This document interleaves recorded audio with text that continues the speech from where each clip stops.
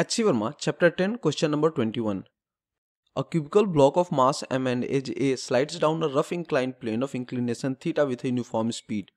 Find the torque of the normal force acting on the block about its center. Let us draw the free body diagram of the block. Gravitational force of mg acts on it at the center of mass in vertically downward direction.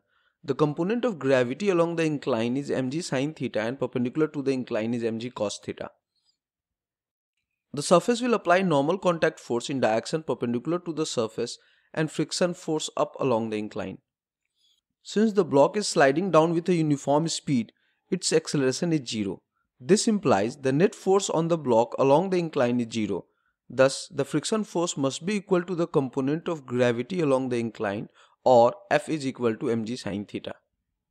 The line of action of friction force is at a perpendicular distance of a by 2 from the center of mass of the block. Therefore, the torque due to friction about the center of mass is F into a by 2. Putting friction as mg sin theta, we get torque is equal to mg sin theta into a by 2. Since the block is in rotational equilibrium, net torque about its center of mass must be 0. But torque due to gravitational force about center of mass of the block is 0 as gravitational force acts on the center of mass itself. So the torque due to friction must be balanced by the torque due to normal.